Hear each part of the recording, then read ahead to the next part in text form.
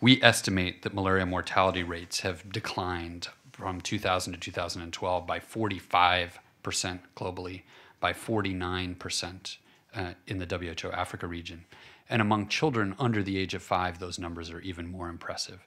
A 51% decline in malaria mortality rates globally and a 54% decline in the WHO Africa region. The report shows that financing, of course, has gone up dramatically. And we couldn't be here today without the financing that has gone up over the last 12 years. We're at about $2 billion a year in external financing, $500 million in additional financing from endemic countries themselves. And while $2.5 billion is an impressive number, and that's up from just a couple $100 million at the beginning of the decade, it's still far short of the $5.1 billion that we need to fully scale up these life-saving interventions. To the table, tourism, commerce. A lot of work has to be done.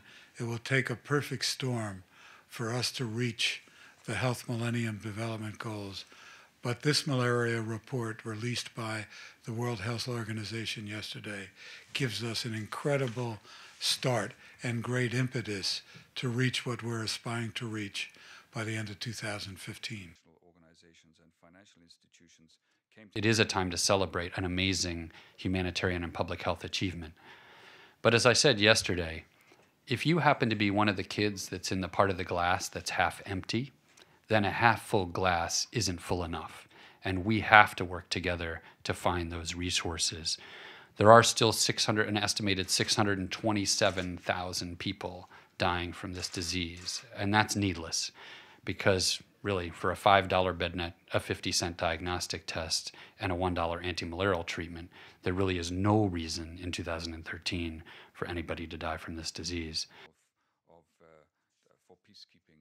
See you next time.